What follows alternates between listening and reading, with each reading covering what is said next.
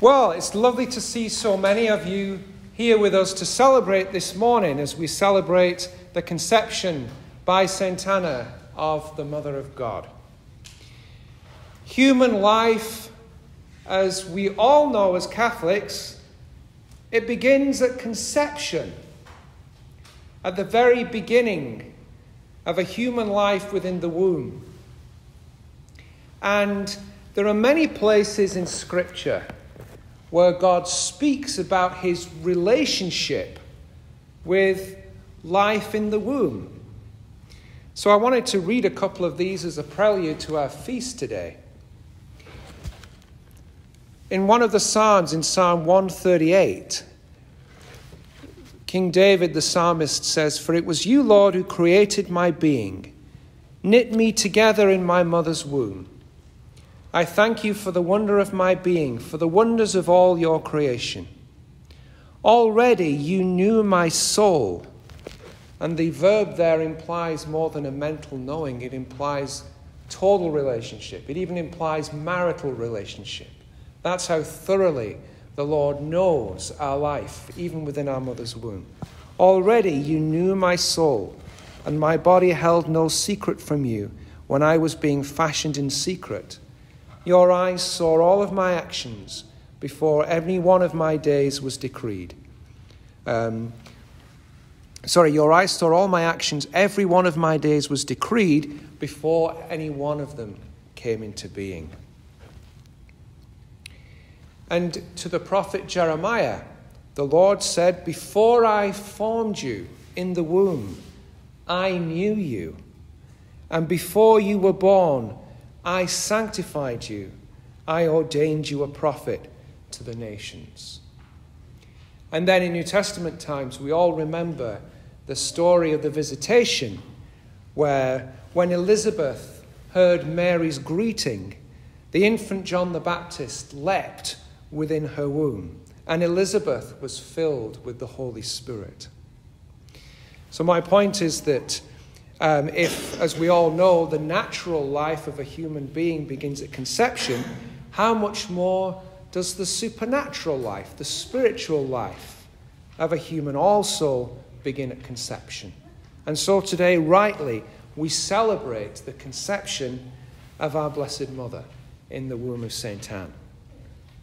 The readings give reference to barrenness because tradition has it that St. Anna was barren for 50 years until, as a result of deep prayer, she was finally able to conceive our Blessed Mother. So we have heard of God's action in blessing and sanctifying Jeremiah and John the Baptist within the womb, but Catholic teaching, of course, is that the Theotokos was sanctified from the first moment of her conception, which in the Latin terminology is what we know as Immaculate Conception.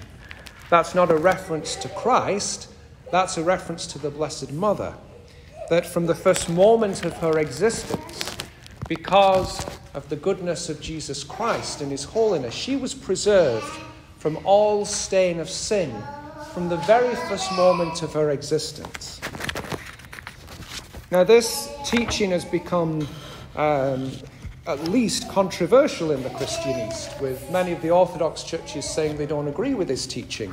It was only formalized, solemnly defined for us as Catholics in 1854. But this feast has been part of our tradition since at least the 7th century. We have celebrated this conception, so one could almost say, what are we celebrating if we're not celebrating this conception as a holy and immaculate event? And this feast is referenced in many writings of the ancient Christian East, one of which says that as the first man was formed from immaculate earth, that is, from the earth before it was cursed by God, it was therefore necessary that the perfect man, the Son of God, Jesus Christ, should be born from an immaculate virgin. And I think this is St. Ephraim. Yes, St. Ephraim the Syrian says, "You indeed and your mother are the only ones who are beautiful in every way. For in you, Lord, there is no spot, and in your mother there is no stain. for she was entirely free from every defilement. You know, the teaching of the purity of the conception of the Theotokos was only something that the Orthodox began to disagree with us about fairly recently. And as late as the 14th century, we hear a metropolitan of Thessalonica saying, "The all-pure virgin, as is right, alone can refuse to apply to herself the words of the prophet David. She alone can say, 'I was not conceived in iniquity.' And again, 'My mother did not conceive me in sin.' This privilege is contained in those great things done to me by him who is mighty." It was only later in the 15th century, according at least to the reading that I've done, that the Orthodox churches started to say that Mary was purified at the Annunciation. And when they tried to spread this teaching to the Slavic churches questioned this teaching as novel. So it shows that in the Slavic Christian world, we have always accepted the truth that we celebrate today. People do ask me, and I heard it debated in seminary, does the Byzantine Catholic Church accept the Immaculate Conception? Well, of course we do. And if you think we don't, that to my mind raises serious questions about how you understand our identity as Eastern Rite Christians in communion with the See of Rome. And so the kind of objections that are raised to Mary's Immaculate Conception is say, well, does it put her on a level that's above that of a human being? Does it somehow make her more than human? And of course it doesn't. Does it in some way deprive her of free will to choose sin if she had wished to do so? Of course it does not.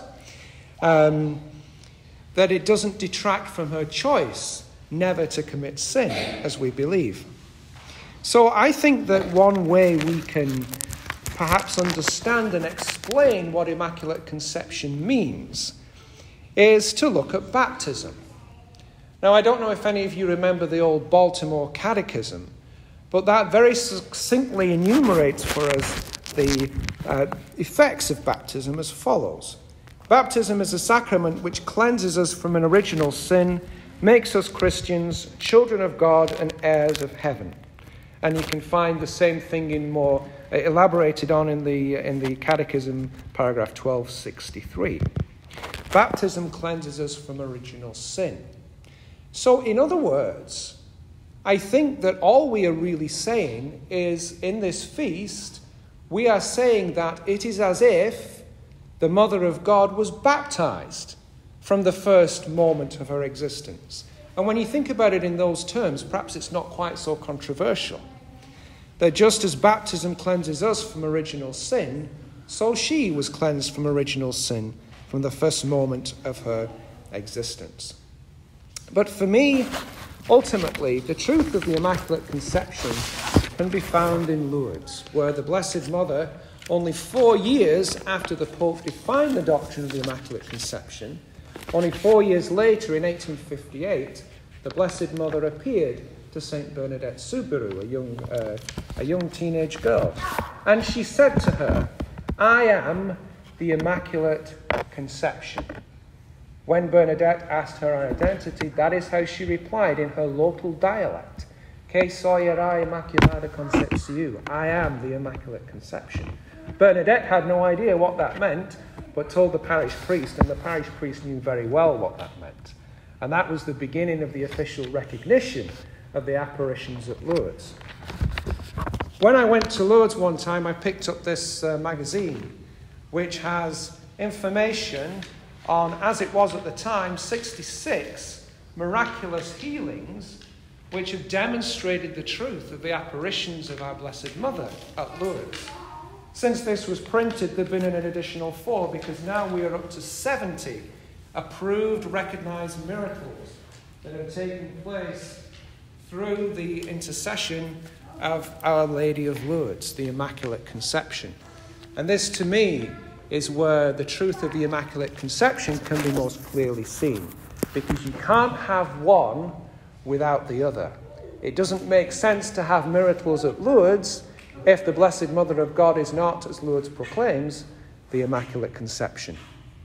So, may our blessed, immaculately conceived Mother pray for all of us that as we too do the will of God, as we too choose not to sin, as she chose not to sin, as we do whatever Jesus tells us to do, that we too are his mother and brothers and sisters and children. Glory to Jesus Christ.